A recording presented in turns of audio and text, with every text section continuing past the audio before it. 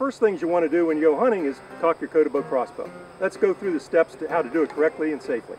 First thing I'm going to do is I'm going to lower the stock all the way down and bring it up one click to create a recessed area in the back of the stock. I want to put my foot deep into the stirrup to stabilize the crossbow. I'm going to move this 7th position grip and lay it flat so it's not hitting me on my leg. The bow's now in a pretty good position. There's two other things I want to do before I attach the cocking rope. One, let's make sure the bow is in the fire position. And two, depress the anti-dry fire lever and pull the trigger. This ensures the claws are all the way open and ready to cock the bow. Your cocking rope has an adapter. It fits into the rear of the stock. When you do that, both hooks will go over the bowstring right next to the rail.